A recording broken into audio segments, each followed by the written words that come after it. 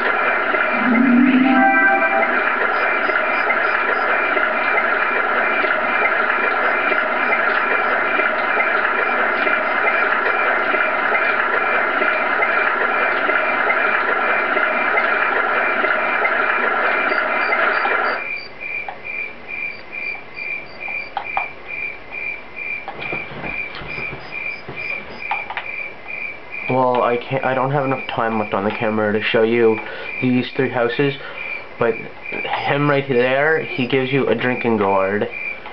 These people right here don't even give you anything. You just find a lot of boxes in their houses. I think they don't give you anything. And this guy gives you a weapon. He gives you the frozen tuna weapon. So that's it, because there's not a lot of time left on my camera. So that was it for this village, the people in this village. So I'm gonna be doing that from now on. I'm sorry I didn't do it in Northern though. So see ya.